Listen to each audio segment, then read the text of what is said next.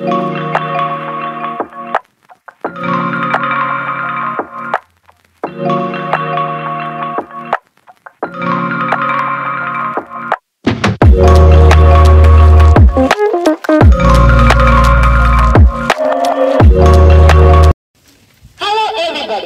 Swastika from A International Institute of English.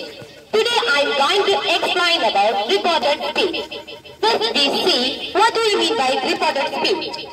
The speech which tells you what someone said but does not use the person's actual word is called reported speech. Changes in the reported speech use connectives, change pronoun, change tense, and change time and place. There are 5 types of reported speech, such as statements, questions, imperatives, requests, and expressions. Tense change in the reported speech. Simple present tense change to simple past tense. Present continuous tense change to past continuous tense. Present perfect tense change to past perfect tense. Simple past tense change to past perfect tense. And will change to would. Can change to could. May change to might. Must change to had to. And also have to change to had to. Time or place change. Now change to then. Today change to there. Here change to there.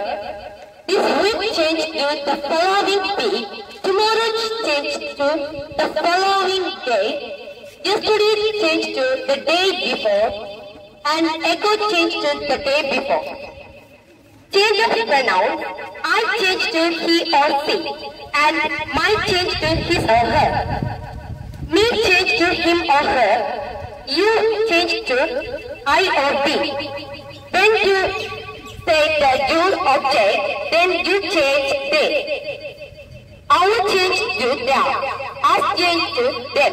My friend change to his or her friend. And some exercise. My mother said, I'm preparing lunch now.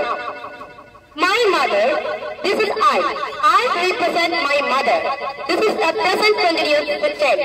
So we can change past continuous tense. Then my mother said that she was preparing lunch. Now change to then. Second one, women said, I will go to temple tomorrow. I represent female. So women said that he would go to temple the following day. Third one, the student said, I clean my shoe. This is simple present tense.